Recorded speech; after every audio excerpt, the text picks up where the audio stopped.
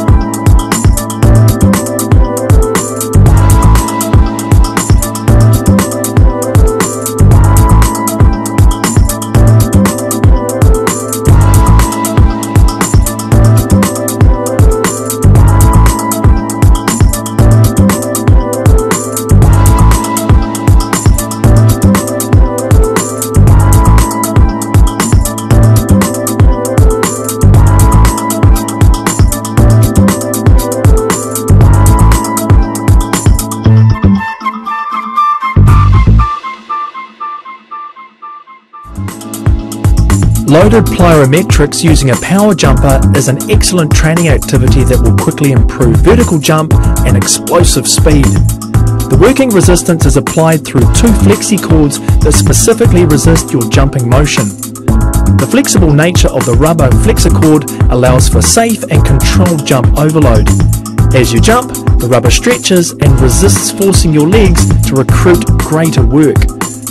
The rubber then pulls you down at a faster rate that strengthens the plyometric effect critical to improving power. This combination of muscle recruitment and stretch shortening dramatically enhances explosive power.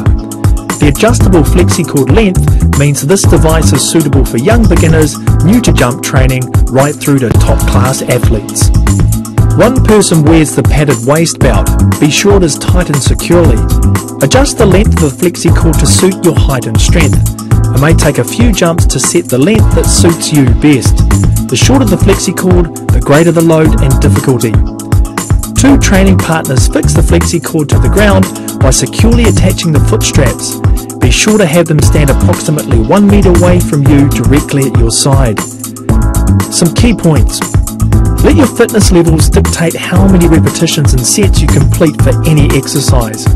Gradually progress, increasing the repetitions and sets completed for each workout. Check the instruction manual provided with the power jumper for additional exercise images. It is recommended that a base of 2 to 4 weeks free jump training be completed prior to adding the power jumper to your routine. Plyometric training can be very stressful on joints and ligaments.